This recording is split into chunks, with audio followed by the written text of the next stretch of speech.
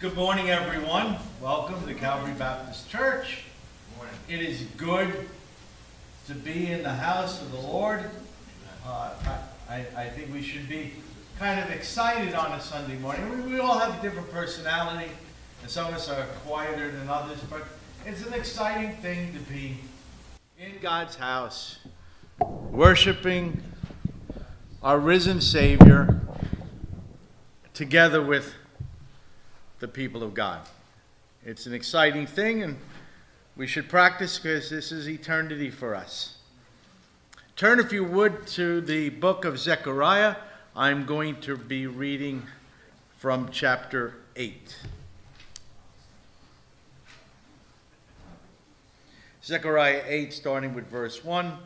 And the word of the Lord of hosts came, saying, Thus says the Lord of hosts, I am jealous for Zion with great jealousy. I am jealous for her with great wrath. Thus says the Lord, I have returned to Zion and will dwell in the midst of Jerusalem. And Jerusalem shall be called the faithful city, and the mountain of the Lord of hosts the holy mountain. Thus says the Lord of hosts, old men and old women shall again sit in the streets of Jerusalem, each with staff in hand because of great age. And the streets of the city shall be full of boys and girls playing in the streets. Thus says the Lord of hosts, if it is marvelous in the sight of the remnant of this people in those days, should it also be marvelous in my sight, declares the Lord of hosts. Thus says the Lord of hosts, behold, I will save my people from the east country and from the west country, and I will bring them to dwell in the midst of Jerusalem. And they shall be my people, and I will be their God, in faithfulness and in righteousness. Thus says the Lord of hosts, let your hands be strong, you who in these days, have been hearing these words from the mouth of the prophets, who were present on the day that the foundation of the house of the Lord of hosts was laid, that the temple might be built. For behold, for before those days there was no wage for man, or any wage for beast, neither was there any safety from the foe for him who went out or came in, for I set every man against his neighbor. But now I will not deal with the remnant of this people as in the former days, declares the Lord of hosts. For there shall be a sowing of peace. The vine shall give its fruit, and the ground shall give its produce, and the heavens shall give their due. And I will cause the remnant of this people to possess all these things. And as you have been a byword of cursing among the nations, O house of Judah and house of Israel, so will I save you, and you shall be a blessing. Fear not, but let your hands be strong. For thus says the Lord of hosts, as I purposed to bring disaster to you when your fathers provoked me to wrath, and I did not relent, says the Lord of hosts, so again I have purposed in these days to bring good to Jerusalem and to the house of Judah. Fear not. These are the things that you shall do. Speak the truth to one another. Render in your gates judgments that are true, and make for peace. Do not devise evil in your hearts against one. To the 10th shall be to the house of Judah seasons of joy and gladness and cheerful feasts. Therefore love truth and peace. Thus says the Lord of hosts, peoples shall yet come, even inhabitants of many cities. The inhabitants of one city shall go to another, saying, let us go at once to entreat the favor of the Lord and to seek the Lord of hosts. I myself am going. Many peoples and strong nations shall come to seek the Lord of hosts in Jerusalem and to entreat the favor of the Lord. It's good to know that our Lord reigns from generation to generation. His kingdom will have no end. What a blessing it is to be on the right team, so to speak. Let's go to Romans 11. Romans chapter 11. Romans 11 proves that God's plans can't be thwarted. You know, we've been speaking about Israel and the Jewish nation, and we know that God is sovereign in his dealings with that nation. Romans 11. And believe it or not, I'm going to read through it, but the message is going to be a little bit different because I'm going to give a big preliminary to Romans 11. But let me read some of it. Romans chapter 11. The Apostle Paul says, I say then, has God rejected his people? May it never be. For I too am an Israelite, a seed of Abraham, and of the tribe of Benjamin. God has not rejected his people whom he foreknew. Or do you not know that the scripture says in the passage about Elijah, how he appeals to God against Israel? Lord, they've killed your prophets, they've torn down your altars, and I alone am left, and they're seeking my life. By the way, I stopped there for a second. A lot of times in depression, whether we have it or someone else, you're believing things that are not true. And so that wasn't true there, was it, right? He wasn't the only one left. Look at the next verse, verse 4. But what does the divine response say to him? I have left for myself 7,000 who have not bowed the knee to Baal. In this way, then, at the present time, a remnant according to God's gracious choice has also come to be. But if it is by grace, it's no longer by works, otherwise grace is no longer grace. What then? Israel is seeking, what Israel is seeking, it has not obtained, but the chosen obtained it, and the rest were hardened. Just as it is written, God gave them a spirit of stupor, eyes to see not, ears to hear not, down to this very day. And David says, let their table become a snare and a trap, and a stumbling block and a retribution to them. Let their eyes be darkened to see not, and bend their backs forever. Verse 11 of Romans 11. I say then, did they stumble so as to fall? And there's that may it never be again. May it never be. By their transgression. And now I want to say something that I'm going to introduce my message with a polemic against anti-Semitism. And these verses, again, are amazing. Just these kinds of verses should lead believers in Christ to know that we have an indebtedness to the Jewish people. Because if you think about it, God chose to have everything come through them. The Bible, the prophets, the apostles, Old Testament, New Testament, for the most part, Messiah himself from the Jews. But watch. And even their stumbling brought blessing to us. Look at verse 11. I said, did they stumble so as to fall? May it never be. By their transgression, salvation has come to the Gentiles to make them jealous. Now, if their transgression is riches for the world, and their failure is riches for the Gentiles, watch this. How much more will their fullness be? If God restores the nation in a special way and saves a large portion of the nation, we would rejoice, right? How much more will their fullness be? If their transgression brought salvation to us, how much if they come to know the Lord on large scale? Verse 13. But I'm speaking to you who are Gentiles, inasmuch as I'm an apostle of the Gentiles. I magnify my ministry. If somehow I might move my fellow countrymen and to jealousy, my fellow countrymen, and save some of them. If their rejection, here it is again, similar thought, if their rejection of the world, if their rejection is the reconciliation of the world, if their rejection is the reconciliation of the world, what will their acceptance be but life from the dead? And if the first piece of dough is holy, the lump is also, and if the root is holy, the branches are too. Well, let's pray.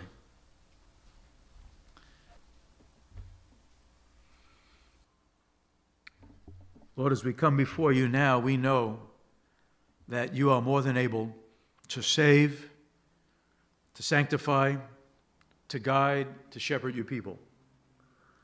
And so, Lord, we thank you that you've done that in our lives. Thank you that you've done that for brothers and sisters in Christ that we've known.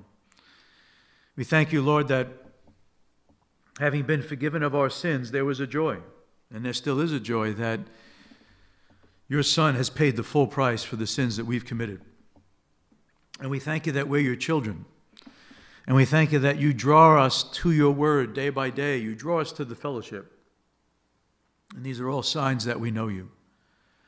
And Lord, on a daily basis, you encourage us with your word. And then even as we meet together, we're able to encourage one another. Lord, I thank you for the fellowship of God's people here. And I thank you that time and time again, whether myself or others, have found strength and consolation and encouragement in being together with God's people. And I pray, Lord, that would continue until your Son comes. And Lord, we think of loved ones represented by all of us here.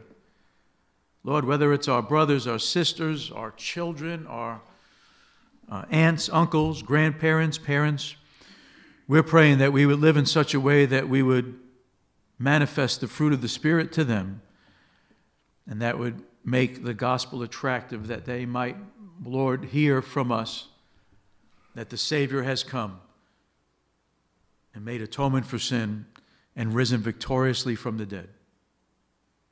So, Lord, I want to thank you for this day. I want to thank you for this time that we're having together. And I pray that everyone who's come would be enriched, Lord, by the praises, by your word, Lord, by the testimony that we will hear, and by the fellowship after the service as well. Strengthen us to be your people and even your evangelists at this time. Lord, help us today as we get into your word this morning, and I pray that you might embolden us and encourage us to have the right view of Jew and Gentile alike. In Jesus' name we pray. Amen. My friends, anti-Semitism seems to be in style. It's in vogue. Did you realize that recently I saw in Channel 12 News and in Newsday that there's hate graffiti that has now been found in the high schools and middle schools, right? That includes Comac, Smithtown, Syosset. I'll read from one article I read here. Anti-black, I don't know how that got thrown in there, anti-black and anti-Jewish graffiti was reported in several Long Island schools this week. The latest in what educators have called an alarming spate of hate incidents that reflect a national trend. So it's not just in our area, but it's pretty widespread. In the Jerusalem Post, it said that there were SWAT stickers that were also found in Port Jefferson Village schools. As you know as well, there are many pro-Palestinian and sometimes going as far as being pro-Hamas protests. The pro-Palestinian ones were outside the Democratic National Headquarters. In London, there were similar protests where 128 people were arrested. This is really an important issue, how Christians should view, how we believers should view Jewish people in light of all that's going on. I mentioned to you that part of my second little job is on some Saturdays going to a Jewish community center.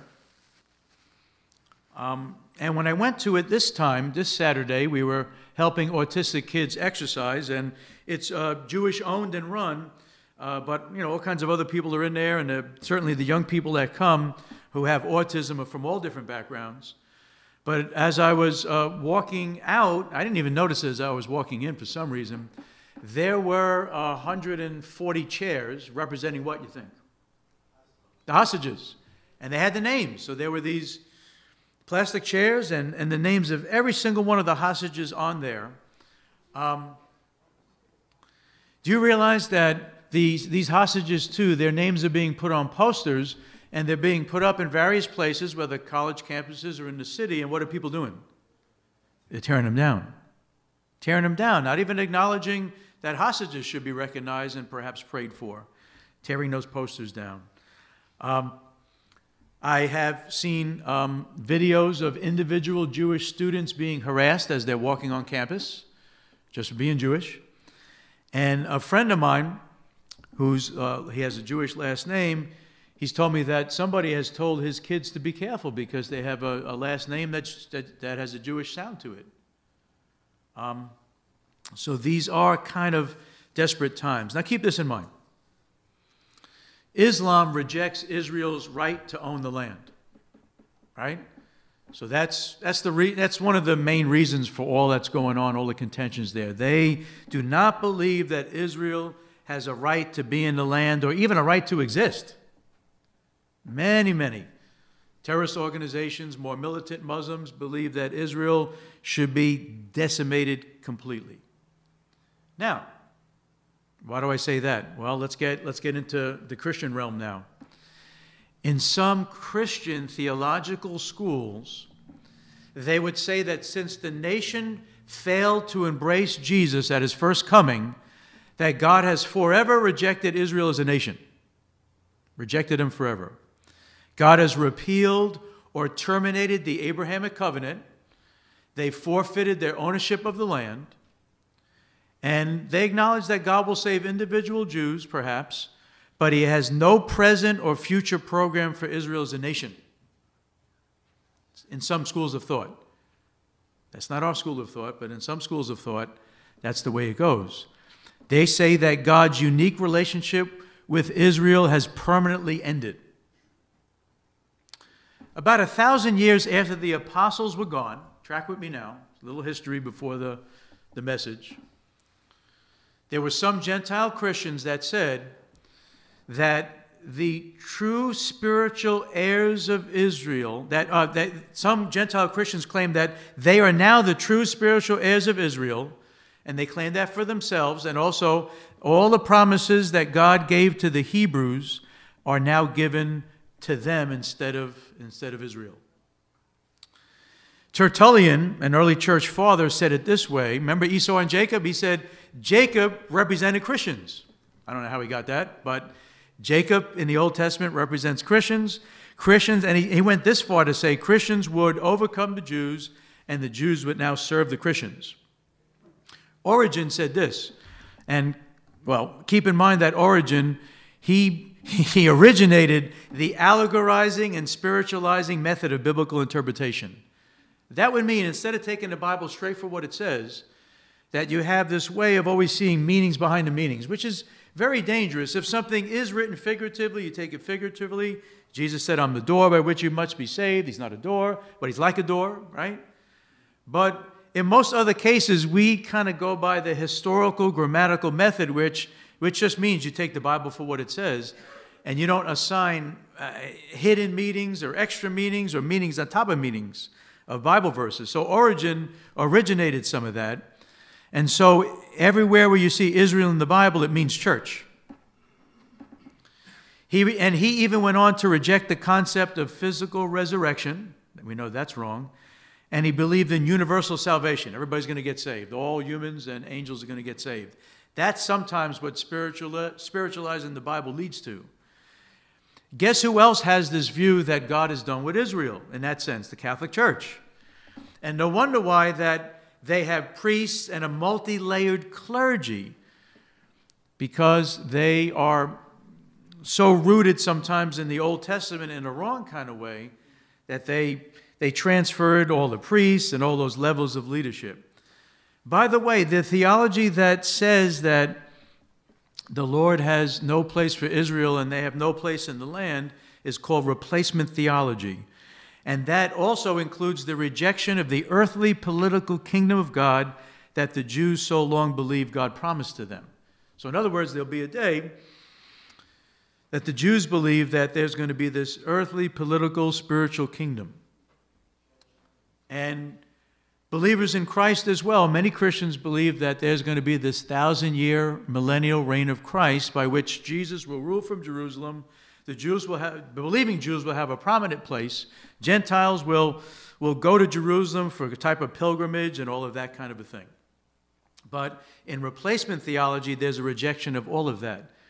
Saying a lot of times we're in some kind of millennial kingdom right now. Right now we're in it. Some would even go so far as to say that the devil is bound now and that the church is going to, I guess, get so strong and usher in the kingdom themselves. Someone else who popularized that in church history is Augustine, and he even wrote a tract against the Jews. It was called Tract Against the Jews, and he was very derogatory toward the Jews. And early on in his thought, he believed in the 1,000-year reign of Christ, but then he was influenced by philosophy quite a bit, and so he kind of slid from that position. And the Roman Catholic Church adopted his view of things. And no wonder why that the Roman Catholic Church believed they could enforce their policies on all people, and especially Jews. In other words, politically, they could make enforcements. Martin Luther, who did a great job, I think I mentioned him last week, he did a great job in confronting the Catholic Church. Hands down, salvation by faith. And he was right in confronting the unscriptural practices of the Catholic Church. And early on in his life, he had a compassion for Jews and even an enthusiasm for their conversion. But toward the end of his life, he got funny. Toward the end of his life, he said, it is useless to convert any Jew, and he accused them of a relentless hatred of Christianity, and he accused them of all the crimes that their enemies charged them with, like poisoning people, ritual murders, and assassinations. Luther said that princes should persecute them mercilessly, and preachers should set mobs against them. So wouldn't you agree with me? He went off the deep end. Even if he thought that Israel didn't have a right to the land anymore, and that the church replaced Israel theologically, you definitely shouldn't do that kind of stuff, right? Because there are believers that, believe in this replacement theology, but they don't do that.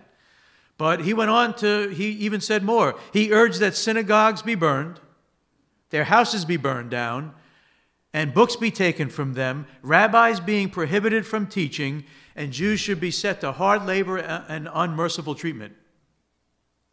Our man Luther went off the deep end at that point.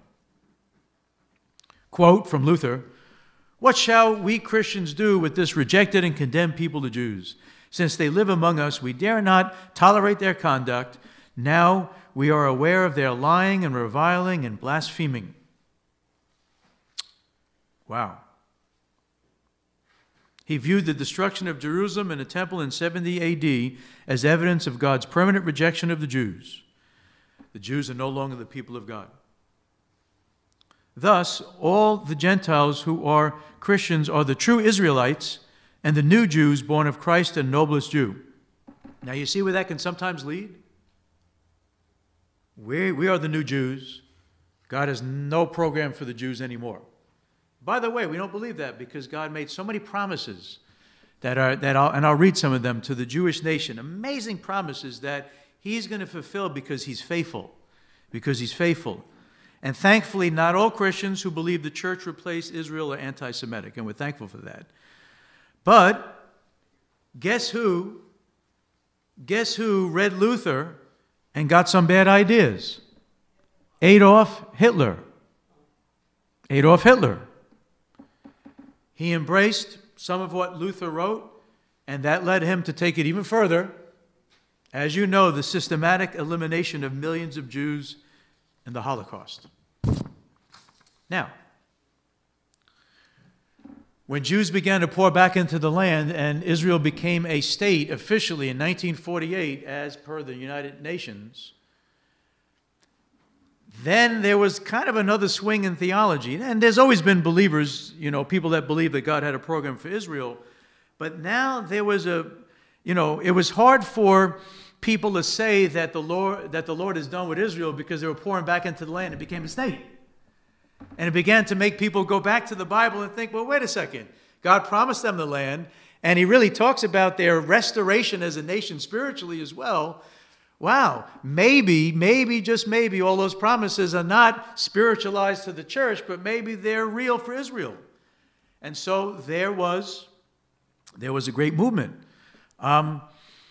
Seminaries like Dallas Theological Seminary, Grace Theological Seminary, Grand Rapids Baptist, Western Seminaries, Talbot, Philadelphia College of the Bible, Denver, the Master Seminary that I went to, Moody Bible Institute, really began to look at things in a different way, and that God had a future program for Israel.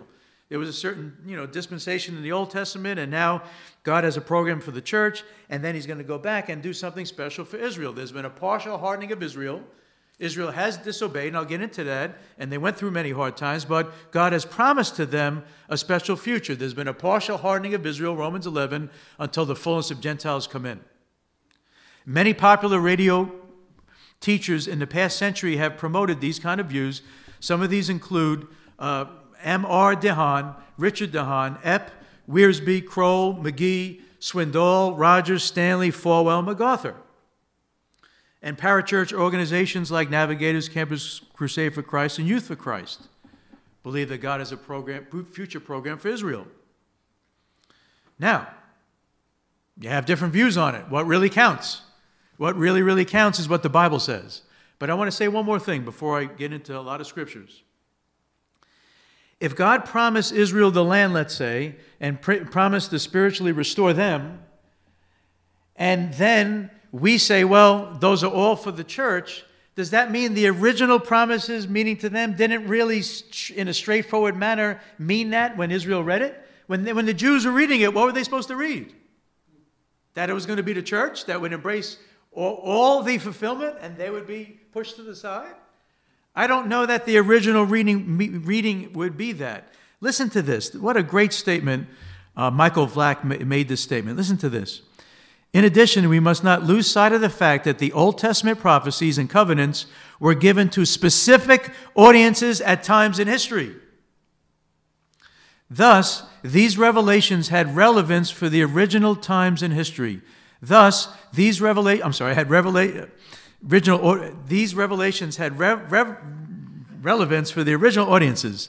This is easy to forget for those of us living thousands of years after the Old Testament was completed. But we have to remember that the content of these revelations mattered to the original audience. The Jews believed they were going to be in their land. The Jews believed Messiah would reign in their land because of what the Bible said. When God revealed himself to the authors and audiences of the Old Testament revelations, he revealed truths to them as well. The original writers and audiences of the Old Testament revelation understood God to be promising literal spiritual and physical blessings to a future generation of ethnic Israel. Real promises were made to real Jews for the future. Do we have a right to say, we know that you were led to believe that God would do these things for the nation Israel, but now with the coming of the New Testament revelation, we know better. They're just pictures of the greater spiritual realities for the church. Did you track with me on that? So it's almost like making a switch. I'm promising you kids a lot of presents for Christmas. I really meant it was for the kids in Timbuktu. Now, more important than anything, let's get into the scriptures, right?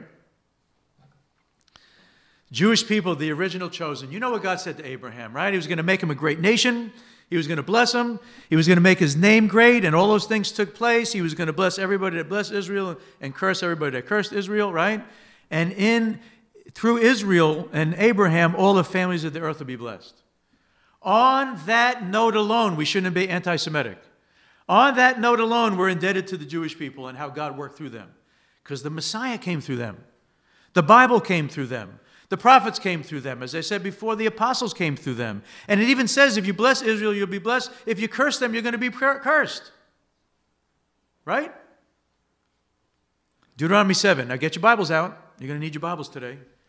Different kind of message. Deuteronomy chapter 7, verse 6. For you're a holy people to Yahweh your God. Yahweh your God has chosen you to be a people for his own treasured possessions out of all the peoples who are on the face of the earth.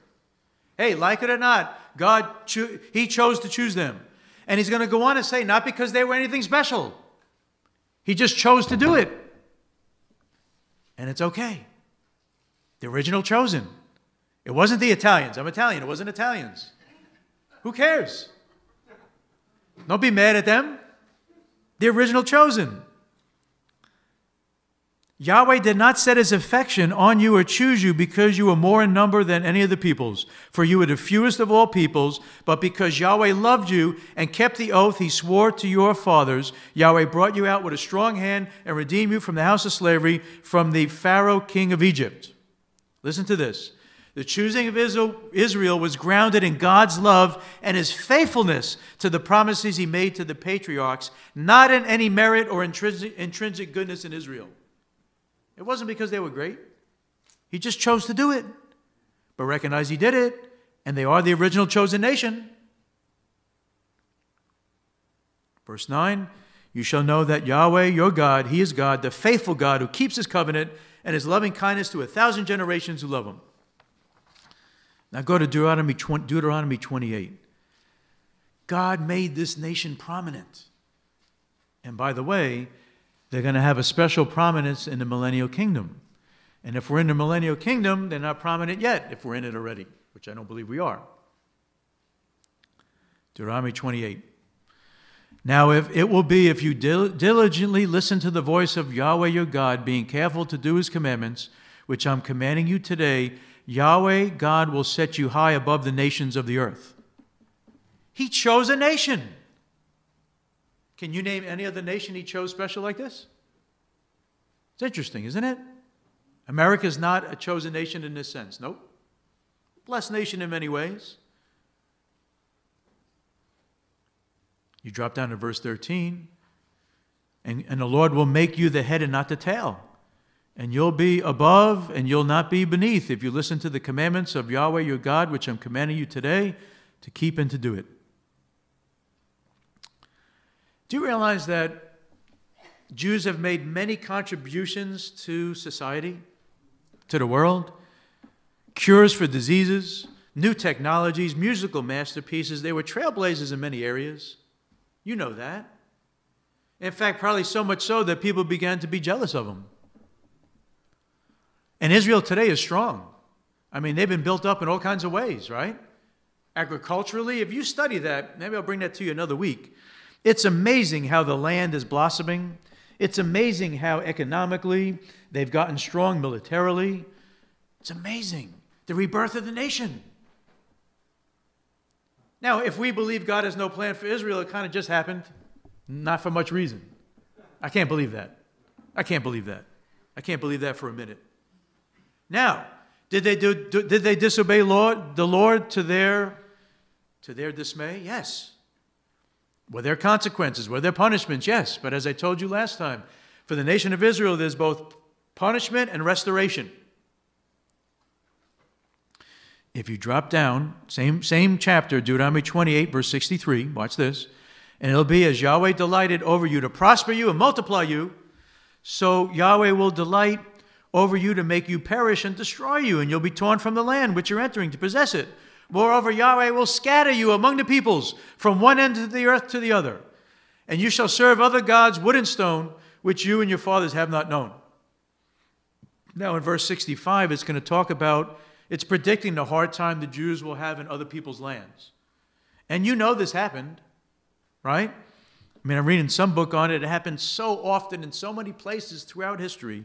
Moreover, among the nations you shall find no relief. There'll be no resting place for the sole of your foot. There the Lord will give you a trembling heart, failing of eyes, and despair of soul. And your life shall hang in doubt before you, and you'll be in dread day and night, and shall not have any faith in your life. In the morning you'll say, would it were evening, and in the evening you'll say, would it were morning, because of the dread of your heart, which you dread, and because of the sight of your eyes, which you shall see. Jewish experience in many nations has been unbearable. And even today to some extent, right? As anti-Semitism is increasing. The unbearable nature of the present condition of Israel even. Many Jews today are not even feeling safe. Now, as much as the Lord scattered Jewish people all through the earth, I mentioned before, there's been this amazing coming back to the land. Go to Ezekiel 36. Ezekiel 36. God promised not only to bring them back to the land, but to spiritually regenerate them. Ezekiel 36:24. And the reason I give a lot of verses instead of just kind of like just preaching it only kind of thing is that I really want you to see it, because I want you to see it for yourself. I know in the evangelical world there is a smattering of views on these topics, but I urge you to study it for yourself. And I'm showing you some places to go to. Ezekiel 36:24. Watch this. The Lord says, I will take you from the nations and gather you from all the lands and bring you where? Into your own land. I'll sprinkle you clean water on you, and you'll be clean. I'll cleanse you from all your uncleanness, from your idols. Moreover, I'll give you a new heart, put a new spirit within you. Is this the church or Israel, a promise? I mean, you got to make a choice, right? Church or Israel? I pick church. I pick Israel, sorry. I will cleanse you from all your uncleanness and from all your idols. Moreover, I'll give you a new heart, put a new spirit within you. I'll remove the heart of stone from your flesh and give you a heart of flesh. I will put my spirit within you and cause you to walk in my statutes, and you'll be careful to do my judgments, and you will inhabit the land that I gave to your father. You'll inhabit the land that I gave to your father.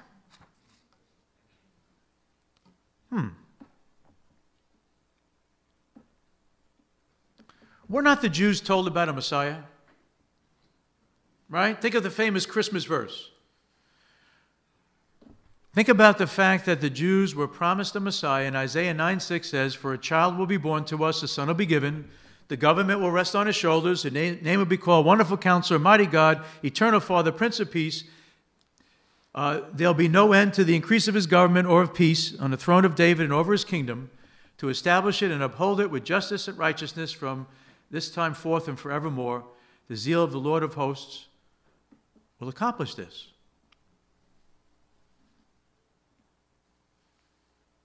So they were promised a Messiah. But I love what it says in Ezekiel 37. The same Messiah is spoken about this way in verse 24. "My servant David will be king over them, and they'll have one shepherd. They'll walk in my judgments and keep my statutes." Verse 25, "They will inhabit the land I gave to Jacob my servant." Now wait a second. Messiah is going to rule and reign in the land? Has that happened yet? Put your thinking caps on now.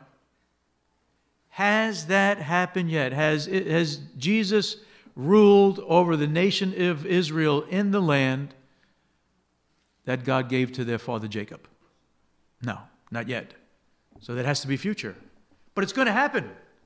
That's the encouragement. It's all going toward that. In fact, when I was at the Jewish Senate the other day, there was a short man with a yarmulke, and I guess he knew he's Jewish because of the yarmulke, and I wanted to talk to him. I showed him Jeremiah 31, where basically it says that the stars and the sun and the moon are going to, keep their orbits and their rotations, and as long as they do, Israel will not cease to be a nation. He wasn't too impressed by it. He was impressed by my first statement. I said, I believe Israel has a right to the land, and God's going to protect them. And as I showed him the Bible, he just kind of looked at me and he walked away. I thought that was going to open up a whole conversation. That doesn't mean you don't try. We need to witness to Jewish people. They need to know that there are believers that really love them, that there are Christians that really love them, believe they have a right to the land, and believe the promises that God made to their people. So I urge you to do that. Befriend. As you know, even though Israel was promised a Messiah, when Jesus came, he came to his own, and his own did not receive him. You know that. In fact, it was predicted. Go to Isaiah 53. It was predicted. The rejection of the Messiah by the world, really, right? I mean, the whole world didn't know him. Gentiles didn't know him as well until God's grace came. Isaiah 53, "Who has believed our report? To whom has the arm of the Lord been revealed? He grew up before him like a tender shoot, a root out of parched ground. He had no stately form or majesty that we should look upon him, nor appearance that we should desire him. He was despised, forsaken of men, a man of sorrows and acquainted with grief, and like one from whom men hide their face. He was despised, and we did not esteem him." And then later it says, "Yet we ourselves esteemed him stricken, smitten of God, and afflicted." Why was he a man of sorrows? He was rejected by his own people and by the Gentiles. Many Jews believed that he was being punished by God. And yet, he was promised to that nation. When Jesus chose 12 men, what kind of men did he choose? Jew or Gentile? Jews. Everything's Jewish about our faith. That's why Romans 11 says that we were grafted in. It's kind of like, he's almost saying, I don't like the word lucky, but you Gentiles were kind of lucky that, the original branches were taken out and you, the wild olive tree, were grafted in to the original Jewish root. We're indebted to them. We should love them. We should witness to them.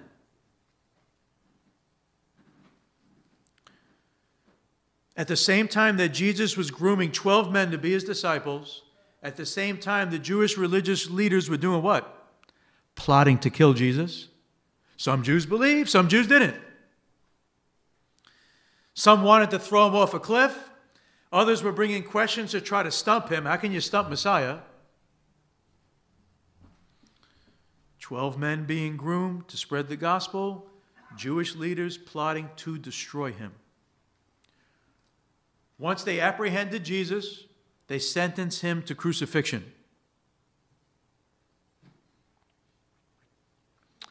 As you know, Jesus died and rose from the dead. And remember when he told his men to stay in Jerusalem for the promise of the Holy Spirit? Go to Acts 1 now. Go to Acts 1, verse 6. They're waiting for the promise of the Spirit. Jesus appeared to people, and basically his disciples, over a period of 40 days to etch in their minds the fact that he rose from the dead. But it's very interesting what's said in Acts chapter 1, verse 6. So when they came together, as they were waiting for the Holy Spirit, they were asking him, saying, Lord, what's the question? Lord, is it at this time you are, what? Restoring the kingdom to Israel. What's that all about? They knew. They knew there was going to be a literal physical kingdom. They knew it. What did Jesus say to them?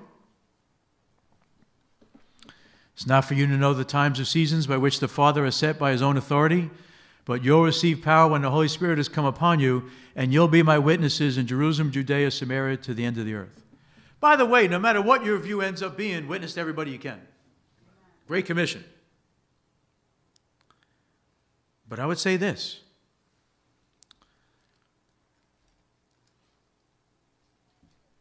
God made promises to Israel that he will keep. If he doesn't, what would that make the Lord? A liar. Do we spiritualize all the promises and say they all came to the church? And so he didn't have any of those, the meaning of those in the Old Testament really had no meaning for Israel, really. But it really had an intent for the church and not for Israel? Think about it this way too. And I'm going to say this in a second. There's always going to be a remnant of Jews that are saved. Always. Okay? And everybody that really believes the Bible should believe that. And every time period, God is going to save Jewish people. But what about that future time? Track with me. There's so many places. We could do this all day. We could. I want to do this all day. Zechariah 14. Just listen. You'll go there later. Then Yahweh will go forth. Now, this is when all the nations are going to come against Israel, right? In the last of the end times, the nations come against Israel, and Jesus returns. But watch this. And Yahweh will go forth and fight against those nations. Verse 3, as the day when he fights in the day of battle. And in that day, his feet, it's talking about the Lord's feet. It's got to be Jesus, right? In that day, his feet will stand on the Mount of Olives, the real Mount of Olives, right? Which is in front of Jerusalem on the east. And the Mount of Olives will be split in the middle from east to west by a large valley, so that half the mountain will move toward the north and the other half toward the south. Verse 9, and Yahweh will be king over all the earth. Verse 16, whatever nations are left will go up year to year to worship the king, Yahweh of hosts, to celebrate the Feast of Booths. Has that happened yet? Did Jesus drop down on the Mount of Olives? Did it split?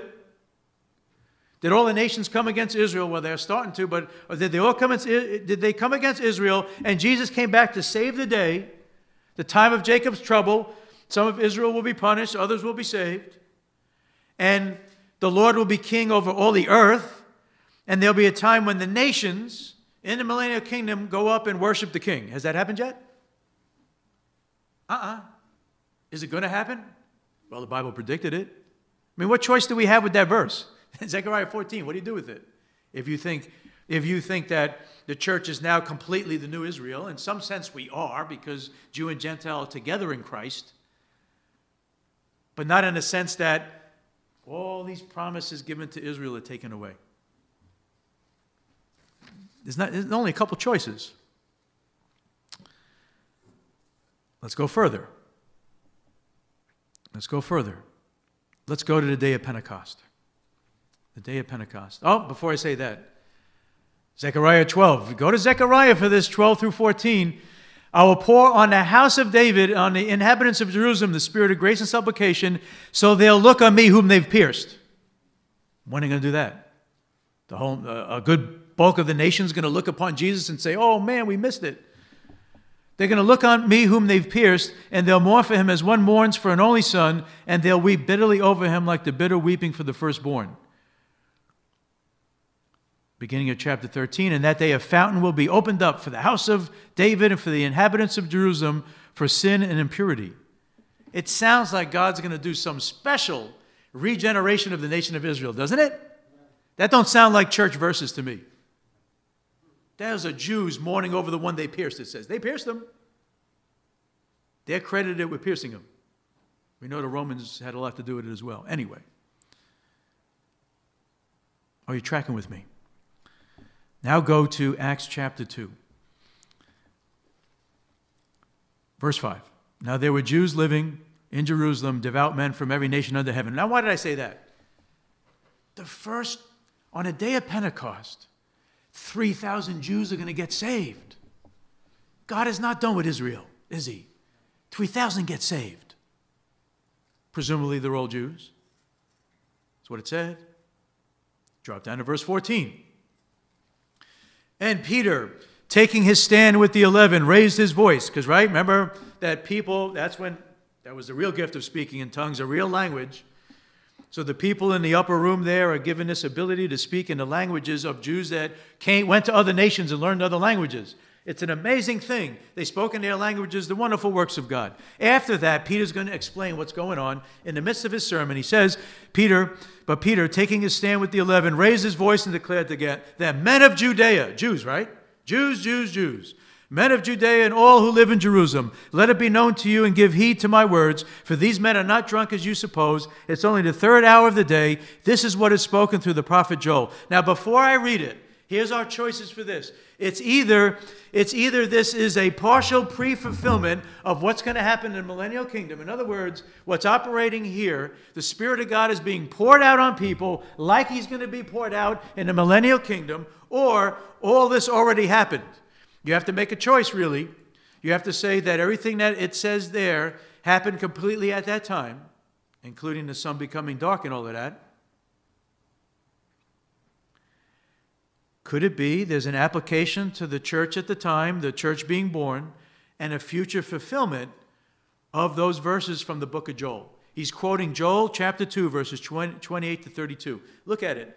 Acts 2:17. It shall be in the last days, God says, I'll pour out my spirit on all mankind. Your sons and daughters shall prophesy. Some have wrongly used this to say there should be female preachers these days. That's a wrong application of that verse, trust me. Your sons and daughters will prophesy. Your young men shall see visions. Your old men will dream dreams. Even on my bondslaves and both men and women, I will in those days pour forth of my spirit. They shall prophesy. I'll grant wonders in the sky above, signs on the earth below, blood and fire and vapor of smoke. The sun will be turned into darkness, the moon into blood, before the great and glorious day of the Lord shall come. It shall be that everyone who calls the name of the Lord will be saved. Now, was it a partial fulfillment on the day of Pentecost or a full fulfillment? Well, think of it this way. Where else have you heard that phrase, the sun will be turned into darkness and the moon into blood? Haven't you heard that in Matthew 24? Right after the tribulation and the great tribulation, it says the sun will be darkened. Go to Matthew 24. This is Bible study today, people. Matthew 24:29. I suppose you got to link up these verses, right?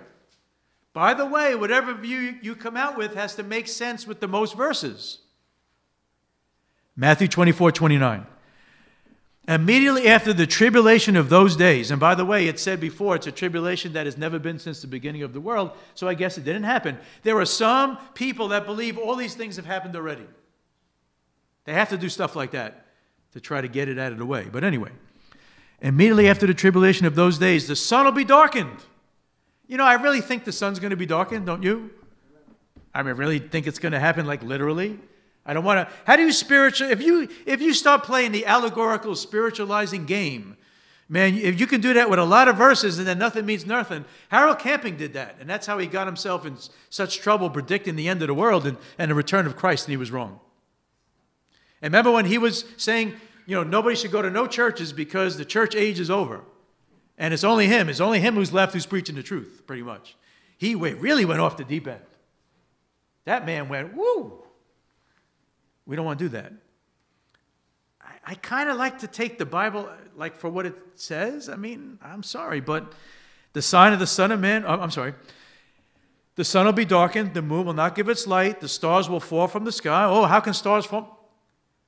It just says the stars will fall from the sky, the powers of the heavens will be shaken. And then what? The sign of the Son of Man will appear, and all the tribes of the earth will what? They're going to mourn at the second coming, and the Jews will too. And they'll see the sign of the Son of Man coming on the clouds. That's literal, right? Is he coming on the clouds? It better be literal. There's even some dudes that try to spiritualize that one, say it happened already. It's like, oh my word, now. And even some of the other guys say they're too far gone. He'll coming on the clouds of the sky with power and great glory. Praise God, he's coming back this way. He'll send forth his angels with a great trumpet. They'll gather his elect from the four winds, from one end of the sky to the other. Back to Acts 2. Peter's preaching. He says, men of Israel, listen to these words. Jesus the Nazarene, a man attested to you with miracles, wonders, and signs which God performed through him in your midst, just as you yourselves know. This man delivered over by the predetermined plan and foreknowledge of God, you nailed to a cross by the hands of godless men and put him to death. But God raised him up, putting an end to the agony of death, since it was impossible for him to be held in its power.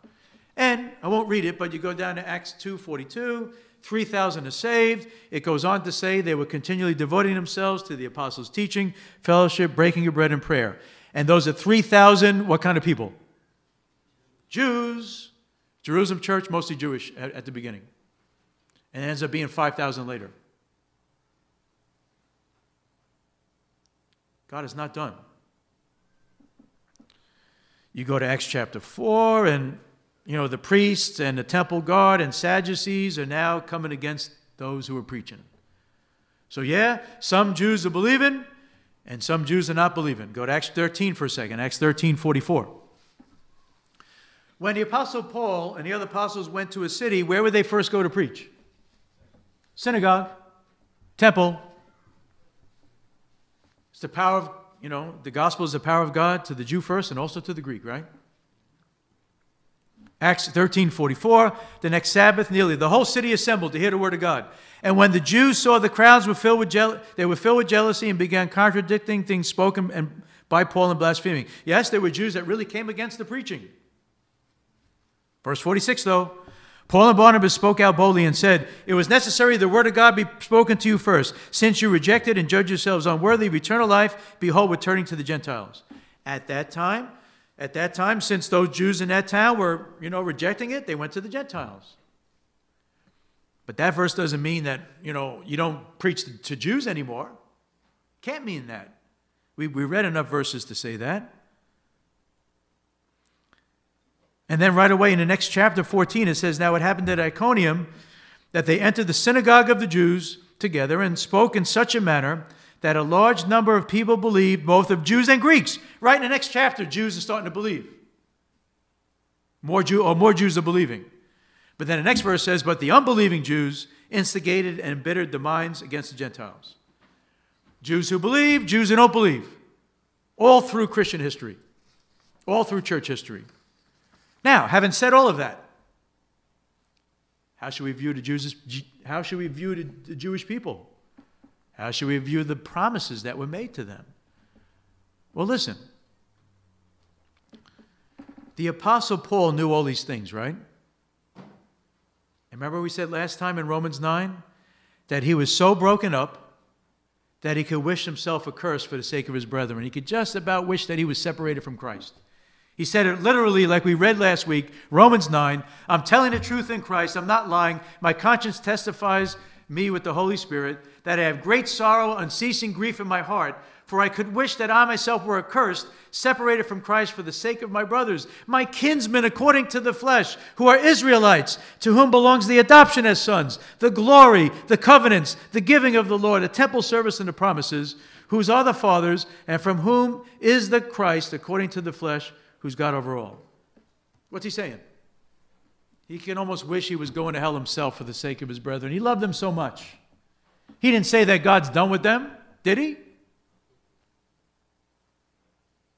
And he even says they had all these blessings and privileges that were given to them that by extension we benefit from. The giving of the law, the temple, the promises, the Christ himself. And then in Romans 10 he says, my heart's desire and prayer to God for them is there for their salvation. Brothers and sisters, love the Jews and pray for them. Now go to Romans 11. I was supposed to preach on Romans 11. I couldn't get to it. Romans 11. Just the first verse. Give me a chance for the first verse. I say then, has God rejected his people? May it never be. And Paul says, look, I too am an Israelite. He says, what about me, right? I too am an Israelite, a seed of Abraham of the tribe of Benjamin. Isn't that powerful? Hey, even when the Jews rejected Jesus, how did he feel about it? Matthew 23:37, broken up. Jerusalem, Jerusalem, who kills the prophets and stones those sent to her. They did, right? How often I want to gather your children as a hen gathers her chicks under her wings, but you did not want it. Behold, your house is left to you desolate.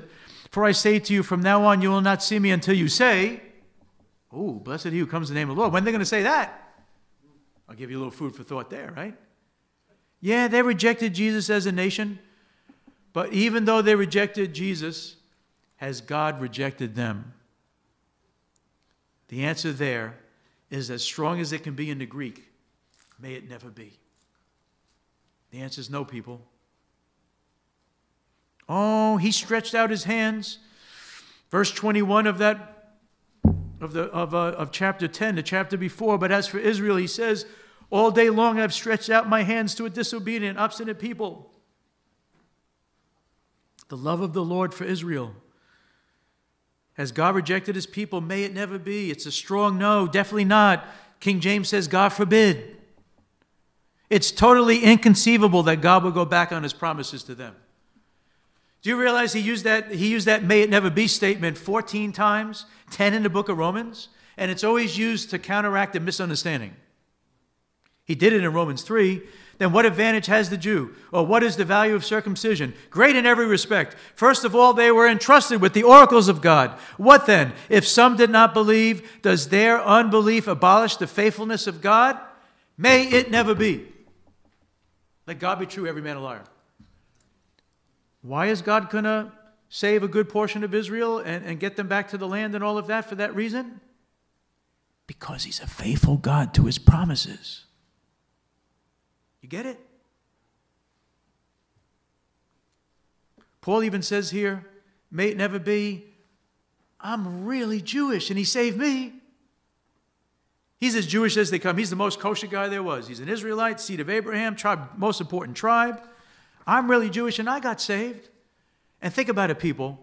The Lord chose to save a fanatical, Christ-hating Jew. That means he can save any Jewish person. The very Jewish people you interact with could be saved. Verse 5, Romans 11. In this way then, at the present time, a remnant, according to God's gracious choice, has come to be. God's going to make sure of it because he's a sovereign God. At the end of the day, it goes back to sovereignty. I don't have time. I won't do it now. But you look up on your own. You say, well, where else are Jews getting saved? Well, then you go to Revelation 7. Remember the 144,000 from the 12 tribes of Israel that are going to be saved? Jehovah's Witnesses say it's Jehovah's Witnesses. I don't even know what other guys say. I think it's Jews because it's saying they're Jews. I mean, this makes me crazy, this topic. But anyway, I'll end on this note. I got to end. I don't want to end. I want to keep going. Romans 11:25. Just look at that for a second. Obviously, we'll continue this topic. Just look at it. In light of all we said, Paul says, who's Jewish? Who's inspired? Who knows all the theology? I do not want you, brothers, to be uninformed of this mystery. You know, it's very important we're not ignorant on this topic, is it? He says it. So that you will not be wise in your own estimation that what? What type of hardening? Partial. There's a remnant of Jews always being saved, right? Partial hardening has happened to Israel as a nation until what? The fullness of Gentiles has come in. And so, all Israel will be saved, just as it is written, the deliverer will come from Zion, he'll remove ungodliness from Jacob, and this is my covenant with them. You say, wait a second, did he make a new covenant with us? Well, sure.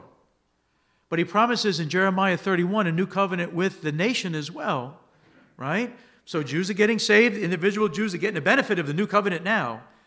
But I believe there'll be a future time when the nation itself gets the benefit of a new covenant, of the new covenant as well. And what does that say for us? You heard the man today. You heard Joe today. Gideon's spreads the word of God in Bibles all over the place.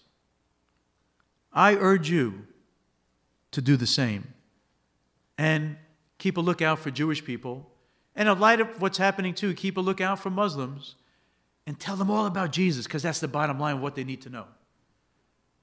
Don't debate the topics. Because look, there's a veil over Jewish hearts, but that veil is removed in Christ, right? And with the power of the Holy Spirit. So when you see a Jewish person, you don't think of them in a wrong kind of way. Quite the opposite. Think of the history and think of God's promises. Let's pray.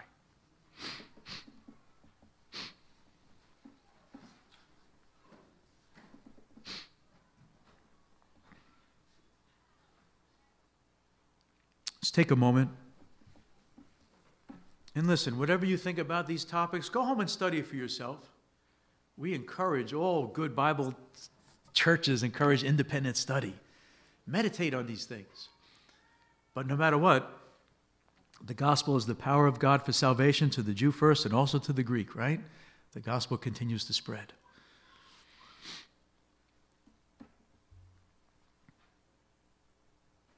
Lord, I thank you so much for this day. I thank you for what you did in my heart this week as I studied your word, Lord. You're a faithful God to all generations. It's an amazing thing as we see it with our own eyes, Lord.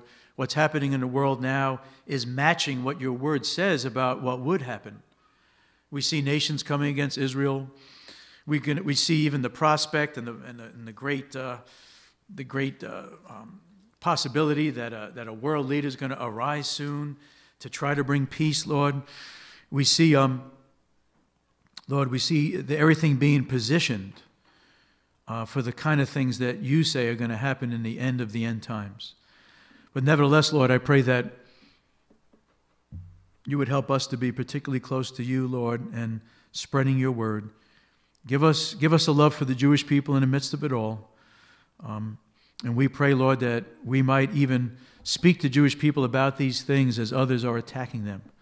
And Lord, I pray that you'd raise us up as strong evangelists to people at this time. And as all people are thinking about these issues, Lord, help us to get into the mix and to tell them about Christ. In Jesus' name we pray. Amen.